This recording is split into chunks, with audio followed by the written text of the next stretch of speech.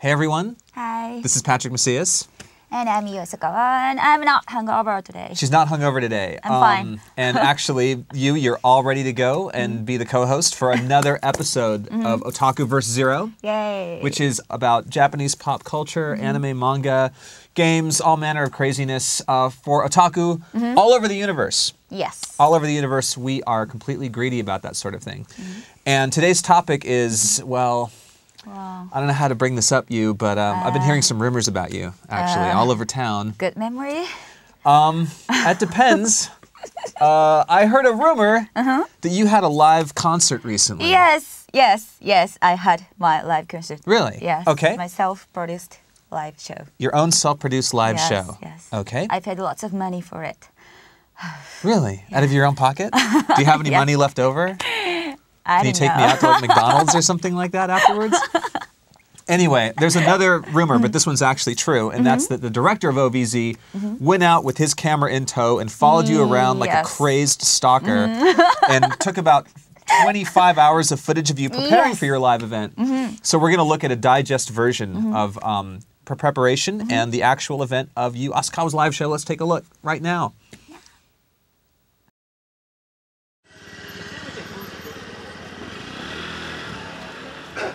A の頭はもう完全にオールインしてる状態っていうのに行きたいんだけど、一泊でとかそういうこと。まあでもやりすぎたな、こうスティックだから。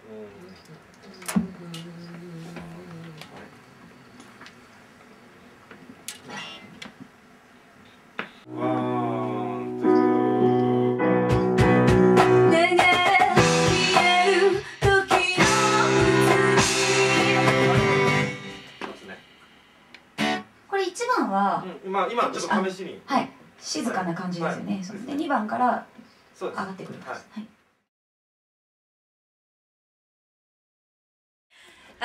We're having rehearsal today for my self-produced live, and here is somewhere in Tokyo rehearsal studio, and let me introduce my members. This is a rehearsal studio. He is the guitarist, our leader, Nabeshima, Mr. Nabeshima. どうも、こんにちは、鍋島です。よろしくお願いします。He's a famous guitarist and he's very talented. Yes, thank you. And this, he is the keyboard. E-chan. He is the percussion. 副長。鍋長でーす。違う。副長です。脱げ脱げ。脱げ脱げ。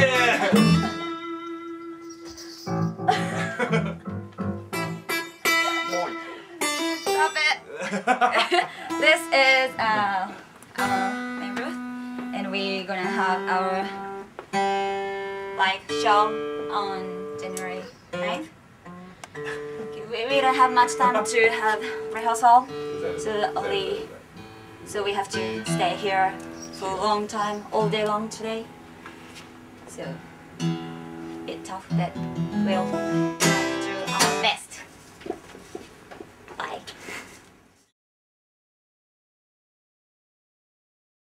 図を1個フラリに入れちゃう。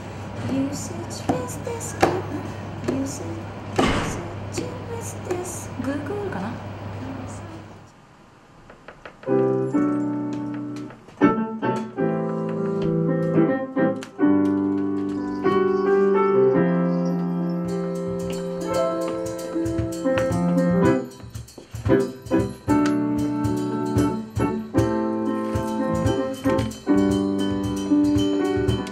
鳴らさないであなたにひざまずきまだダメと叫んで右手が突き刺すさよなら。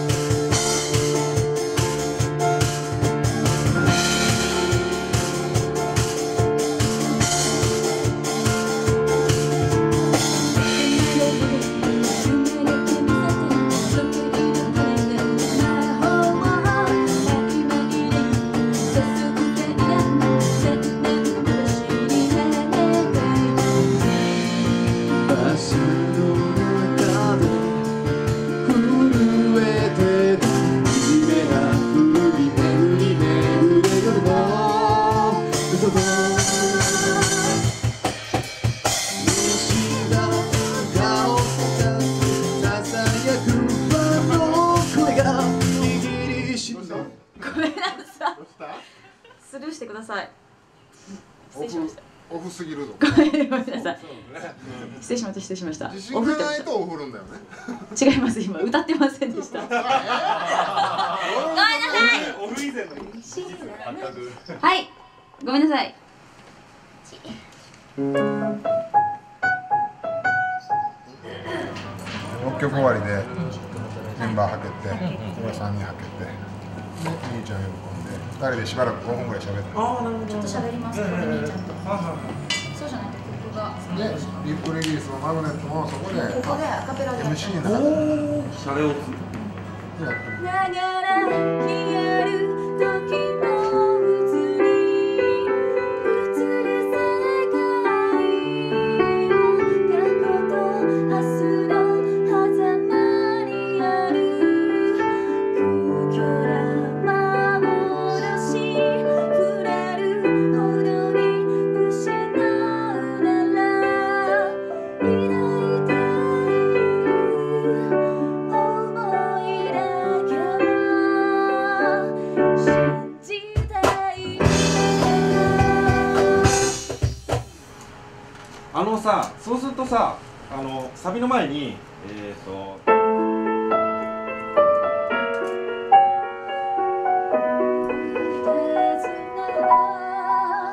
って平気？こうチャーチャーチャーチャーチャーってなくて平気？ああ、はい。もう一回やってもらっていいですか？はい。じゃあ B メロからいくね。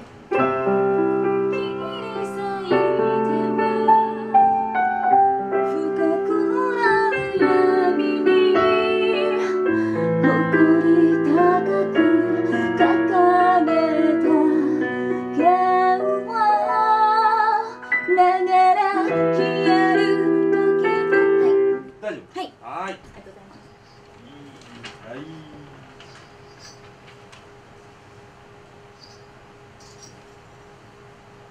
あとは。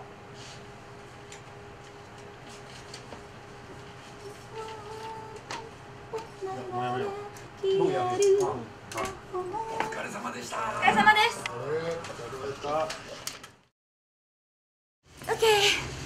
Our last rehearsal is finished, but I don't feel confident yet, so I have to practice more after this and tomorrow too. And we will have our live day after tomorrow.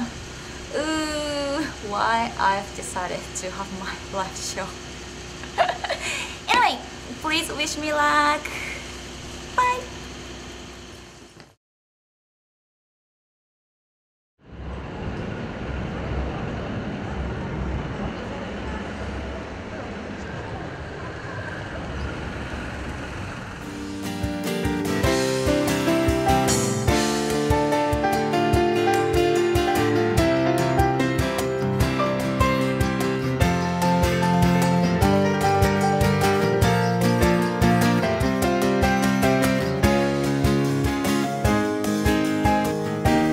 Me? Bom. Bom Patrick. He doesn't come today. He couldn't. Message to you, son. This is a formal request to please, Patrick, please sing Just Be Friends, the most famous Luca Megurine song at the concert for me. Also, break a leg. Thank you, Patrick. I think if you were here, I would sing Just Be Friends, but you were not here. So next time, please come, and I promise. I don't think so. I will. I hope to sing this song. Bye, Patrick. Thank you.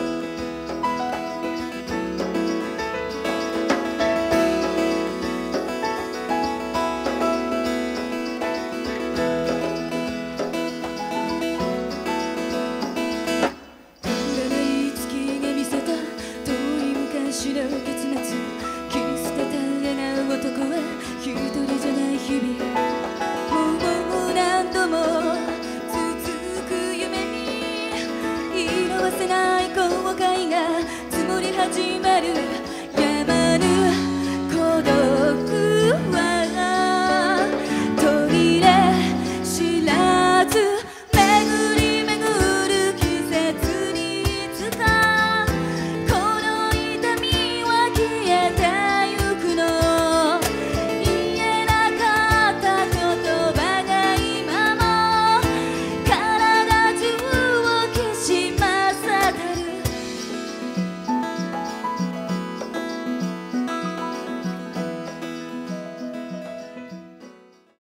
では行きましょう。ダブルラリアット。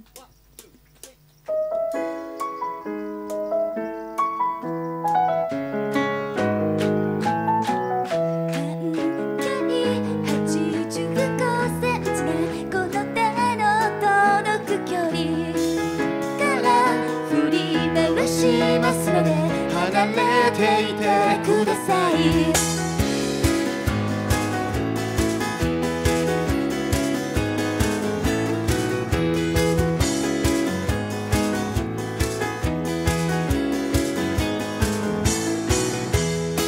終わることが楽しかった。このままでいたかった。ただ回ることを続けてたら止まり方を忘れていた。周りの仲間たちが自分より高く回れるから仕方ない時とことつぶやいて諦めたふりをしていた。250センチはこの手の届く距離今から動き回りますので離れていてください。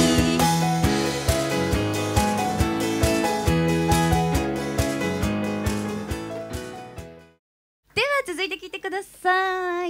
大丈夫かにゃ。セカンドウィンド。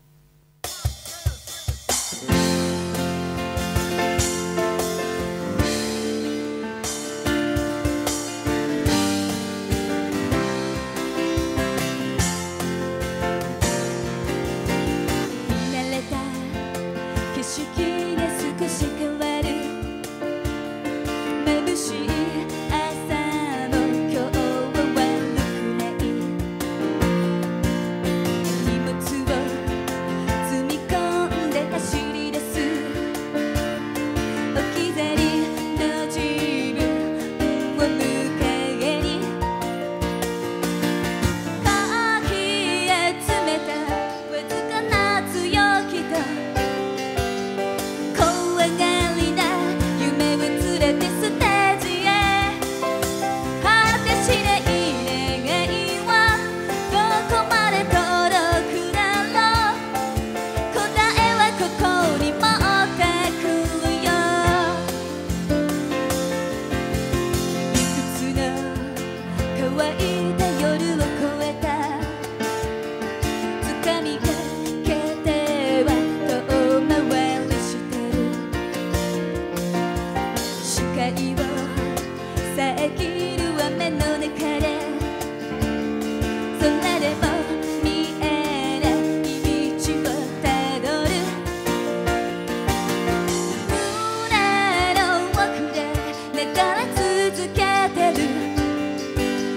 まだ遠いあの歌声目指して冷たく広がったつかめない奇跡。見失い流した涙も癒しきれないほど終わらない不安も飼いならして光に変える。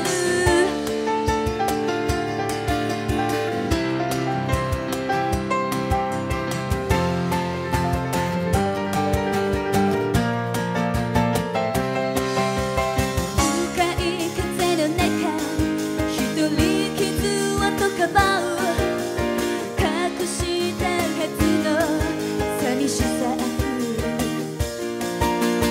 それでも明日がこの背中を押すから好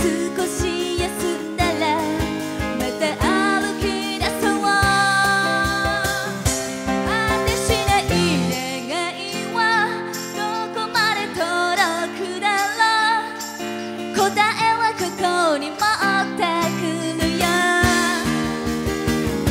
癒せきれないもの終わらない不安も飼いならして光に変える答えはここに持ってくるよ今日は本当にどうもありがとうございましたみーちゃんに拍手ありがとうバンドメンバーさんに拍手ください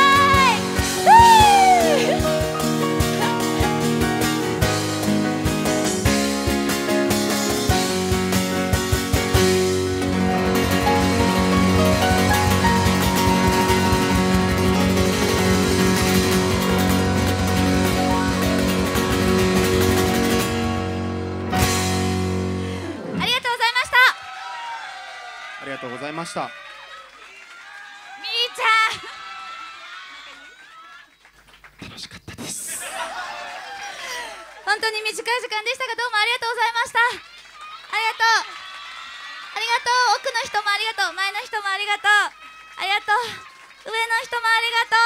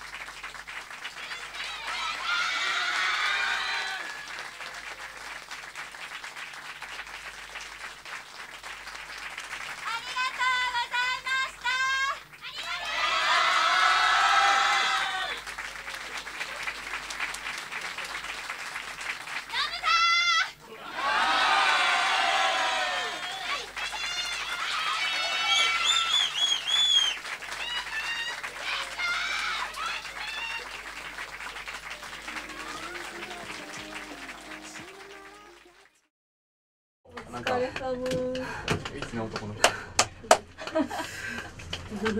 Finally finished again drink beer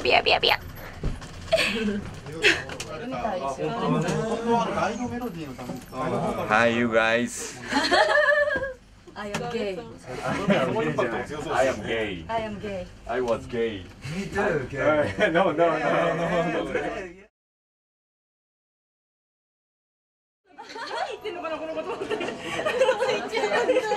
またか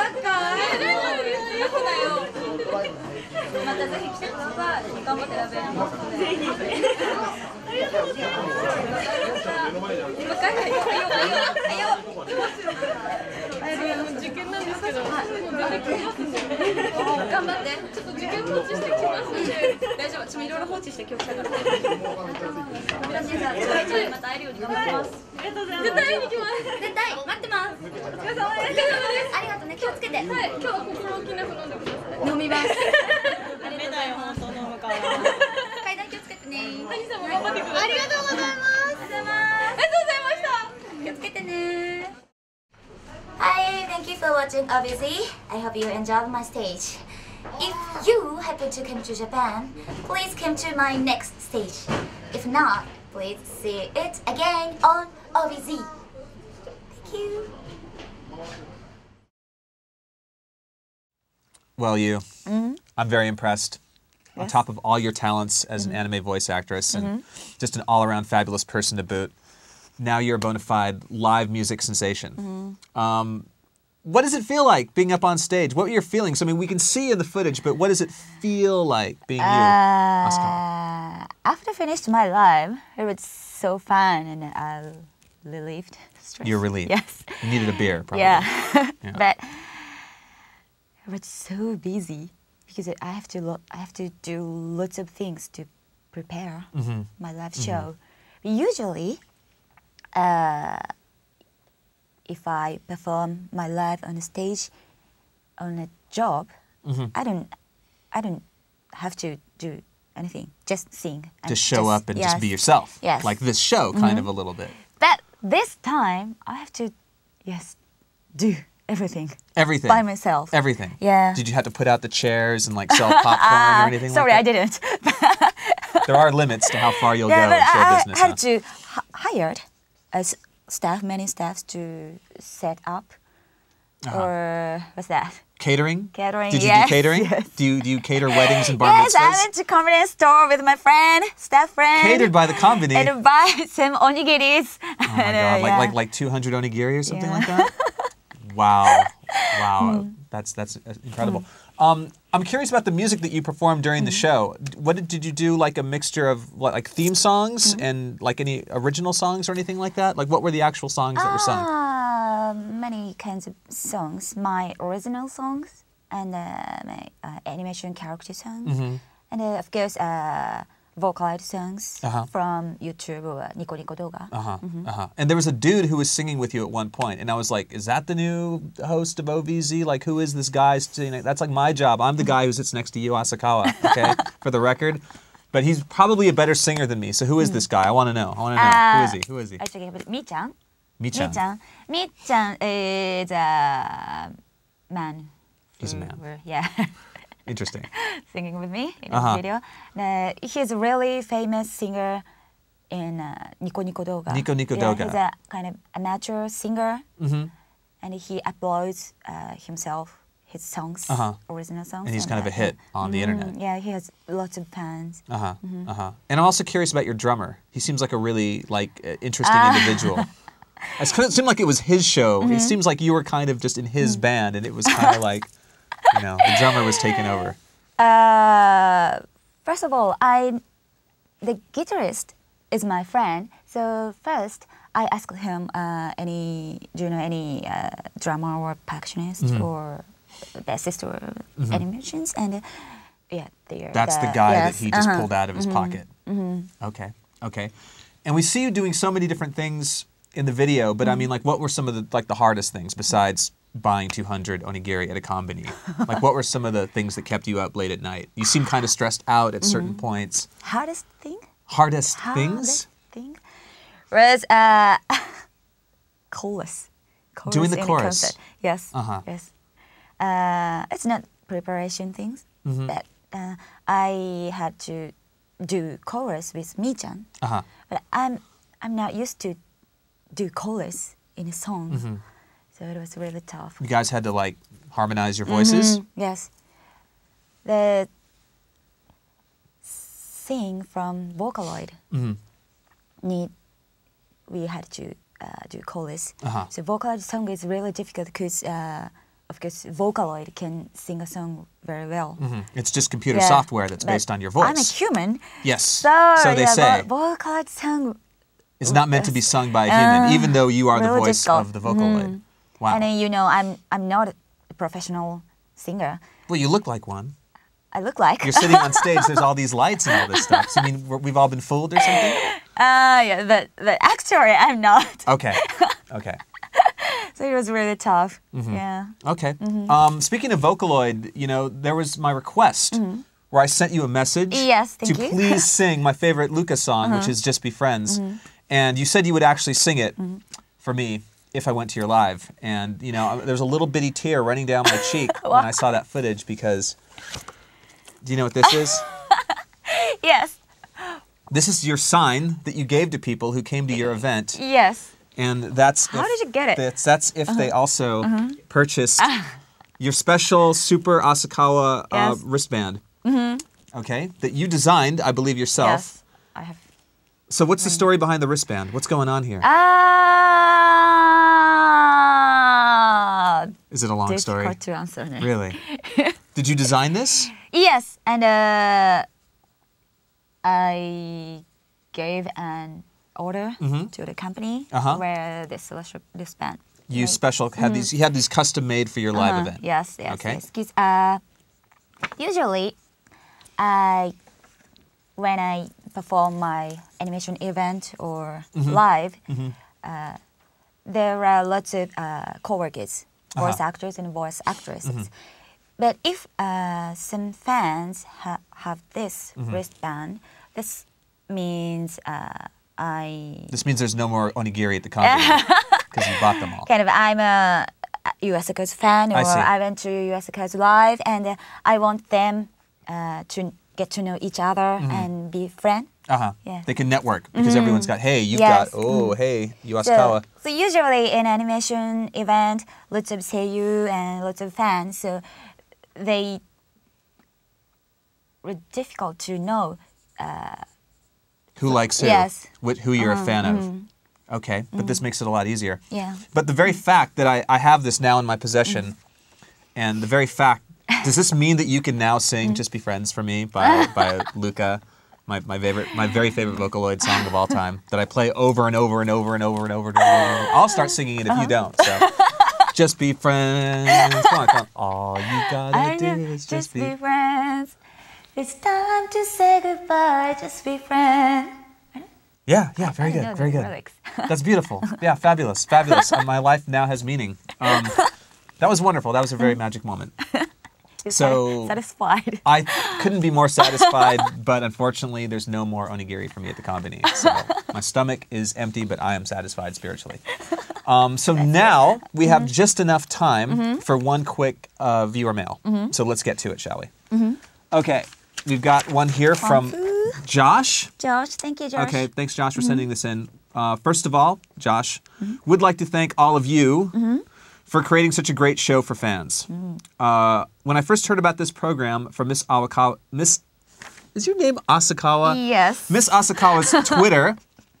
What's your Twitter address? Your Twitter name. Julia320. Okay. When he first heard about this program from your Twitter, he thought it was too good to be true. It must have been a trick or something. Learning about Japanese subculture in English is magnificent, and I agree with that 100%. And also, Miss Asakawa's English in this show is M-O-E. How do you pronounce that? Moe? It's Moe, okay? My English? Your English in this show is ... Moe! Wow. Okay? And I'm always looking forward to the new season of... I'm always looking forward for the next episode of OVZ each week. And I can't wait for the upgraded season 2 to start, and it already has, Josh, so I hope you're happy. Thank you, Mr. Marcia. Mr. Marcia and Ms. Asakawa and the OVZ staff. I wish the best to you all. So thanks, Josh, for sending this in. Thank you. Thanks for calling you Asakawa's English Moe. But my name's not Marcia. I'm not one of the Brady girls. What is your name? Macias, M-A-C-I-A-S. Marcia is one of the girls on the Brady Bunch. Yeah. But that's okay because, Josh, I think we have a lot in common. Thank you. Anyway, so, gosh, you know, you can send in your own emails. You can call me Marcia or Bobby or Timmy or Greg or Mike or whatever you want. Just please send your viewer mail to the following address. Please. ovz@kstation.com. ovz@kstation.com. Okay, so we'll see you next week. Thank you very much for watching. See you next time on Otaku-Verse Zero. See ya. See ya. Just be friends.